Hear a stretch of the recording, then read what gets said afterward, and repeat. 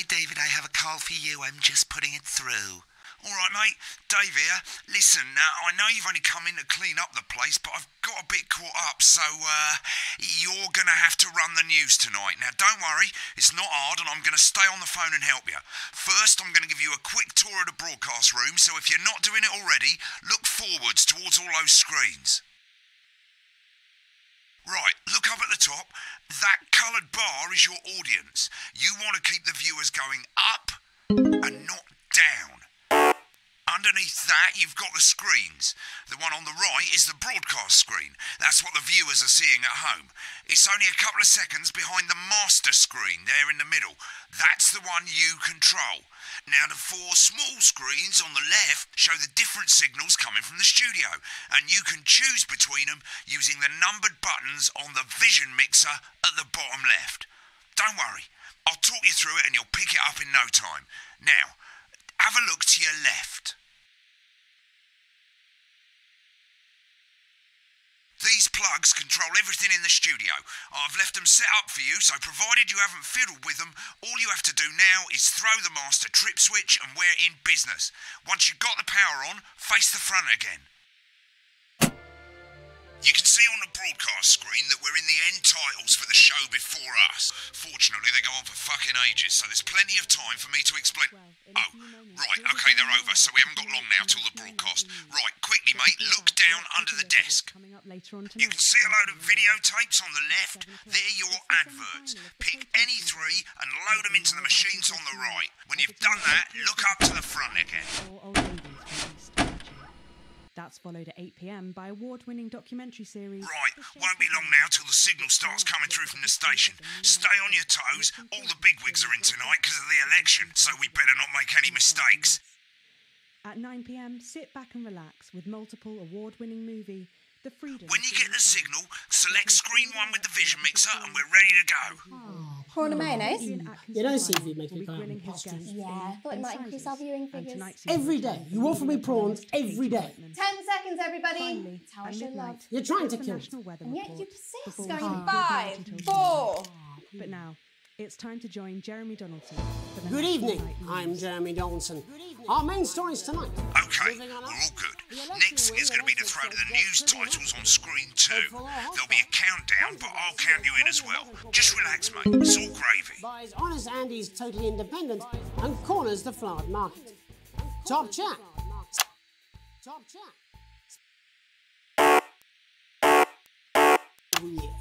And a spoonful of sugar. Megan will be chatting with movie star Lawrence Blunderclatch about his new movie, The Medicated. And, of course, we'll be going live to Advance Headquarters to hear what the leaders of this fledgling party have to say on their historic... Right, button 2 in 3, 2, 1, now. Lovely, mate. Next thing is the throwback to Jeremy with button 1 when that globe in the middle shrinks down and vanishes.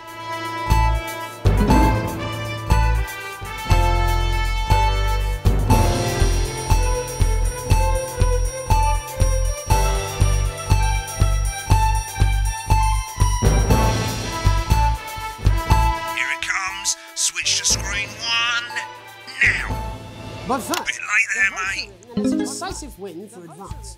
The landside... We usually get a bit of interference at this time of night, so keep your eye on the machine at the bottom right. All you have to do is keep the green wave in the white bit. You can move it up and down using the scroll wheel. But critics have accused him of a severe lack of actual policies and of being deliberately vague. The opposition parties have all conceded defeat to Advance's overwhelming mandate, but have yet to appear publicly. However, former Home Secretary... Right, it's going well.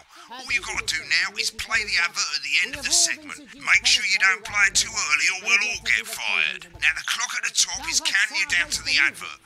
When it reaches 0, press one of the 3 play ad buttons over there at the bottom right. I normally play the first one at the first break and so on, but you can play them in any order you want. I'll count you into it as well, but keep your eye on the clock. To hear the co-leader's acceptance speech. And 3, 2, 1, advert.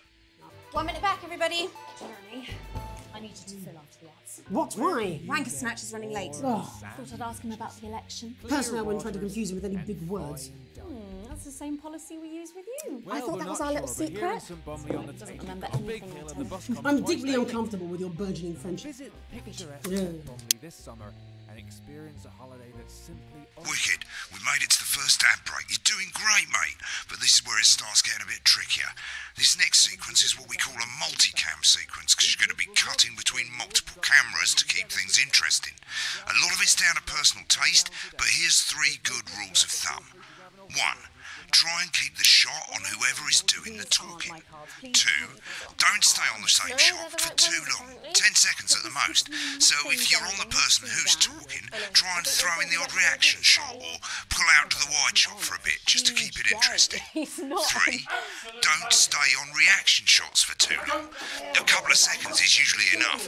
Then the audience want to see who's doing the talking, yeah? Stick to these rules and you'll be fine. It's not as complicated as it sounds. You've seen programs on television, haven't you? Make it look like those. Might as well get screen 1 selected now. No need to wait for the broadcast to start. Try and stay ahead, mate. Isn't it time your family... We're coming back from the break. And hey, Quiet in the studio. we've got a car park Thank you so much. on the tank. 10 seconds, everybody. Going in 5, 4, 3. Welcome back to the National Nightly News. Later we'll be hearing from shock election winners Advance. But first Get off, ready to go to Megan on screen Megan 4. Wolf is here with a star of both stage and screen. Megan? Thank you, Jeremy. Megan Wolf, culture correspondent. And today I have a guest who starred in everything from Shakespeare Right, to go the to shot Blunderclatch box on screen 3 when she says his films. name. Today by none other than Lawrence Blunderclatch. Thank you so much for coming on. Oh, my dear, I do hope you believe me when I tell you that being with you here today is among Switch to 2 for the wide now. May I say, having you here with us? Screen 2 now, screen 2. So you Right, now just finished try and stay filming on whoever's which talking. is called The Medicated. the medicated. Yes. Wow, what was that like? Well, as I said to Peter, the rat, that's Peter Jensen, the director. Give us a look at Megan's He's a reaction. wonderful chap. Lovely. Now back to Thunder I Twat. worked with him on several movies, all terribly successful. I Get said back to to Peter, who's talking. what a wild ride this has been. What a wild ride this has been. I really meant that. Wow, that is fantastic. And am I right in saying that the character you play in this movie is quite an academic one? Absolutely right. A scientist. Was that a challenge at all? What exactly are you implying? But seriously, yes, you're right. It was a complete departure from my last starring role when I played Sergeant Brock Rockman in Bullet Man. You'll remember that that was a true story of one soldier's fight for a love that surpasses all others. A love, of course, for freedom. I think it's grossed over $1 billion, but honestly, who's counting? It's a role that saw you scoop 2 Best Actor awards, if I remember correctly. It's so sweet of you to mention it, but I really am not in it for the awards, although those 3 little statues do take pride of place on my mantelpiece. With all the others, I'm sure. So, if you're not doing it for the awards, what is it then that drives you? That is a beautiful question, Megan, and not easy to answer. Like you, I'm afraid. Cut me, and I will bleed.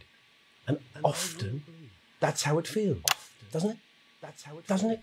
Bleeding, giving, suffering for one's audience. I suppose in the end, I do it for the difference it makes. I do it for the people that I inspire. The little people. But most of all, I think I do it for the positive change that I can bring about in the world. And Get on the speaker, of mate. course, we're in for some real change, it looks like, in the coming few months. What do you make of this historic election result? Oh, well. Well, now you're asking. Historic election result. Indeed. Historic is the word. Well, it's difficult, isn't it? Very difficult. But I think I've always been quite clear that when it comes to politics, that one should always strive to not fuck things up. Shit, he swore. Oh, well, don't worry, you won't do it again. Sorry, I said fuck. Shit, you did it again. Okay, don't panic. I'll explain how to deal with swearing at the break. Medicated, which opens next week. Right, they've swapped the shot of Jeremy on screen 1 for a VT of the movie clip. You'll get a countdown on the screen, but I'll just let Megan cue you in. My character, Dr. Lance Hemlock, is faced with a decision that could affect humanity's very survival. Exciting stuff. Let's take a look. Exciting stuff.